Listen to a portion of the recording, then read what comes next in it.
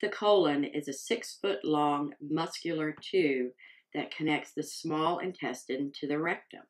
The purpose is to remove water from the stool and store the solid stool until it's ready for elimination.